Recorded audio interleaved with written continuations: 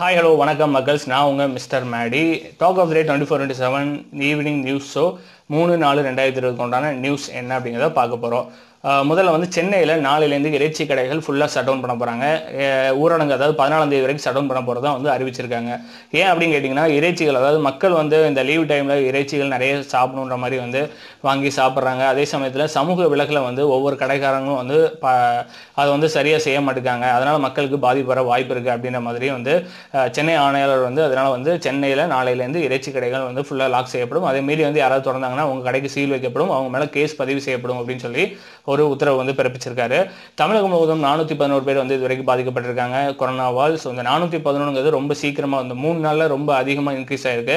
அதாவது 30ஆம் தேதி மார்ச் 30ஆம் தேதி தமிழகத்தில் பாதிக்கப்பட்டவங்க எண்ணிக்கை 64, இப்போ வந்து 411 ரொம்ப அதிகமாக இன்க்ரீஸ் ஆயிருக்கு அப்படிங்கிறது தெரிய வந்திருக்கு. மேக்ஸிமம் வந்து இந்த டெல்லி நிஜாமுதீன் மாநாட்டுக்கு சென்று வந்தவங்க தான், அவங்க தான் வந்து நிறைய கேசஸ் வந்து பாசிட்டிவ் கேசஸ் ஃபைல் ஆயிருக்கு அப்படிங்கிறதையும் தெரிய வந்திருக்கு.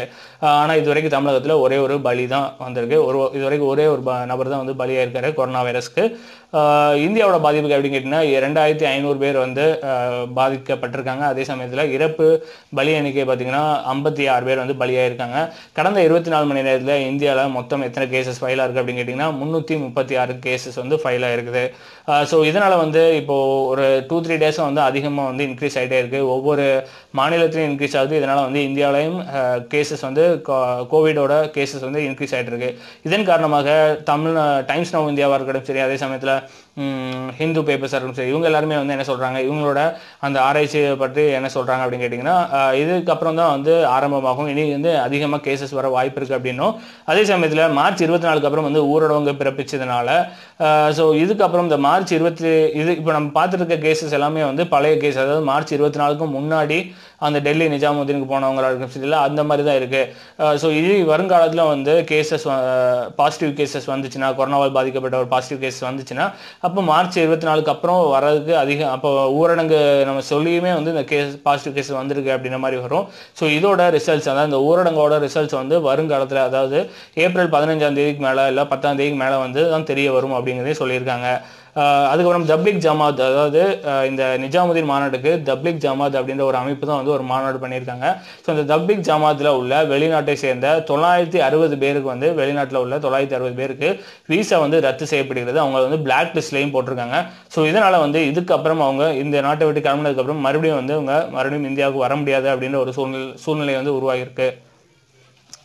அப்புறம் பிரதமர் மோடி வந்து இன்னைக்கு 9 மணிக்கு காலையில் வந்து ஒரு வீடியோ வந்து வெளியிட்டார். இதனால் வந்து நிறைய மக்கள் வந்து என்ன நினச்சாங்கன்னா, இந்த ஊரடங்கு வந்து நீட்டிப்பு செய்வாங்க, இல்லை பொருளாதாரத்தில் ஏதாவது சொல்லுவாங்க, அட்லீஸ்ட் இல்லை வேறு ஏதாவது விஷயம் பேசுவார் அப்படின்னு நினச்சிருந்தாங்க. யாரும் எதிர்பார்க்கல. அவர் ஒரு அவேர்னஸ் வீடியோ தான் சொல்லியிருந்தாரு. அவேர்னஸ் மீன்ஸ் எல்லாரும் வந்து ஹோப்ஃபுல்லாக இருக்கணும், நம்ம வந்து ஒரு ஒளிமயமான எதிர்காலத்தை நோக்கி பயணிக்கணும், இதுக்கு வந்து கொரோனாவுக்கு ஒரு நிரந்தர தீர்வு கண்டுபிடிக்கணும், இந்த மாதிரி விஷயங்கள் தான் சொன்னார்.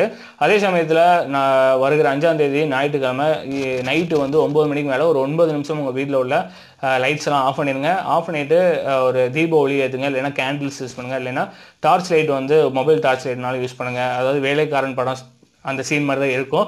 ஸோ அந்த மாதிரி வந்து உங்களுக்குள்ளே வந்து ஒரு ஹோப், அதாவது ஒரு நம்பிக்கையை கொண்டு வாங்க அப்படின்ற மாதிரி சொல்லியிருக்காரு. அதே சமயத்தில் சமூக விலகலை கடைபிடிக்க வேண்டும். அதே மாதிரி இதையும், அதாவது ஊரடங்கு உத்தரவையும் வந்து கடைபிடிக்க வேண்டும் அப்படின்னு சொல்லி வலியுறுத்தியிருக்காரு. சிங்கப்பூர் நாடு, பிலிப்பைன்ஸ் நாடு, இந்த மாதிரி மற்ற நாடுகள்லாம் வந்து இப்போ ஊரடங்கை ஸ்டார்ட் பண்ணியிருக்காங்க. நம்ம வந்து முன்னாடி ஸ்டார்ட் பண்ணிட்டோம் அப்படிங்கிறது வந்து நமக்கு தெரியும். இதே சமயத்தில் மற்ற நாடுகளுக்கு இப்போதான் இந்த இன்க்ரீஸ், அதாவது நம்மளை மாதிரி வந்து பாசிட்டிவ் கேசஸ் கொரோனாவோட பாசிட்டிவ் கேசஸ் வந்துட்டு இருக்கு. இதனால இப்போவே வந்து ஊரடங்கை வந்து பண்ணுறாங்க. முக்கியமாக சிங்கப்பூர் நாட்டில் என்ன பண்ணியிருக்காங்க அப்படின்னு கேட்டிங்கன்னா, நான் வருகிற 7ஆம் தேதியிலேருந்து ஒரு மாதம் வந்து ஊரடங்கு அப்படின்னு சொல்லிட்டாங்க. ஸோ இந்த ஊரடங்கு வந்து 7ஆம் தேதியும் தொடங்குது, 1 மாத காலம் இருக்கும். அதே ஊரடங்கு வந்து மீறுறவங்களுக்கு 6 மாத சிறை தண்டனையும், அதே சமயத்தில் 10,000 சிங்கப்பூர் டாலர் வந்து அபராதமாக விதிக்கப்படும் அப்படின்னு சொல்லியிருக்காங்க. இன்னொரு வேடிக்கை அப்படி பார்க்கலாம்னா, பிலிப்பைன்ஸ் நாட்டை சேர்ந்த அதிபர் என்ன சொல்லியிருக்காருன்னா, ஊரடங்கை மீறுபவர்கள் வந்து மீது சுட்டு கொல்லப்படுவார்கள் அப்படின்ற மாதிரி வந்து ரொம்ப பயம்புறுத்துகிற மாதிரி தான் சொல்லியிருக்காரு. இதனால் வந்து பிலிப்பைன்ஸ் நாட்டில் ரொம்ப அதிகமாக வந்து ஊரடங்கு வந்து கடைபிடிக்கிறாங்க அப்படின்ற செய்திகளும் வெளியே வந்திருக்கு. வேர்ல்டு பேங்க் வந்து இதுவரைக்கும் இந்தியாவுக்கு இந்த கொரோனாக்காக வந்து ஒரு அவசர கால நிதி வந்து ஒதுக்கியிருக்கு. ஸோ இந்த அவசர கால நிதி வந்து எவ்வளோ அப்படிங்கிறதுனா $1 பில்லியன், அதாவது 7,600 கோடி ரூபாய் தான். இந்திய மதிப்பில் 7,600 கோடி ரூபாய் வந்து உலக வங்கி ஒதுக்கி இருக்கு. இது எதுக்காக அப்படின்னு சொல்லியிருக்காங்கன்னா, நீங்கள் வந்து உங்களோட மருத்துவ உபகரணங்கள், அதே மாதிரி வந்து உங்கள் நாட்டுக்கு தேவையான மாஸ்க்கு அண்ட் வென்டிலேஷன்ஸ் இதெல்லாம் வந்து நீங்கள் செஞ்சுக்கணும் அப்படின்னு சொல்லி உலக வங்கி அவசர கால நிதியாக 7,600 கோடி வந்து ஒதுக்கீடு செஞ்சு இந்தியாவுக்கு வந்து வழங்கியிருக்கு. இன்னைக்கு 3/4/2020 உண்டான ஈவினிங் நியூஸ் என்னெல்லாம் அப்படிங்கிறத வந்து சொல்லிட்டேன். நம்ம சேனலுக்கு இதான் ஃபஸ்ட் டைம் என்ன சப்ஸ்கிரைப் பண்ண கிளிக் பண்ணுங்கள், பக்கத்தில் உள்ள பெல் ஐக்கனும் கிளிக் பண்ணுங்கள். Talk of the day 24x7 அப்படிங்கிறது வந்து ஒரு news show. Morning and evening என்ன நியூஸ், டெய்லி நியூஸ், லேட்டஸ்ட்டாக என்ன நியூஸ் நடந்துட்டுருக்கு, நம்ம உலகத்தை சுற்றி, நம்ம இந்தியாவை சுற்றி என்ன நடந்துட்டுருக்கு அப்படிங்கிறத தெளிவாக சொல்கிற ஒரு நியூஸ் ஷோ தான் இந்த ஷோ. ஸோ இதுக்கு சப்போர்ட் பண்ணுங்கள், நிறைய பேருக்கு ஷேர் பண்ணுங்கள், நியூஸ் தெரிஞ்சுக்கணும்னு நினைக்கிறவங்களுக்கு நிறைய பேருக்கு ஷேர் பண்ணுங்கள் அப்படிங்கிறத சொல்லிட்டு, அதே சமயத்தில் talk of the day 24x7 அப்படின்னு சொல்லி ஒரு வாட்ஸ்அப் குரூப்பும் மெயின்டைன் பண்ணுறோம். எப்படி வந்து மார்னிங் அண்ட் ஈவினிங் வந்து உங்களுக்கு நியூஸ் சொல்கிறேன் இந்த யூடியூப்பில், அதே மாதிரி வந்து 24x7 முக்கியமான news, latest news, breaking news எல்லாமே வந்து வாட்ஸ்அப்பில் பகிரப்படும்.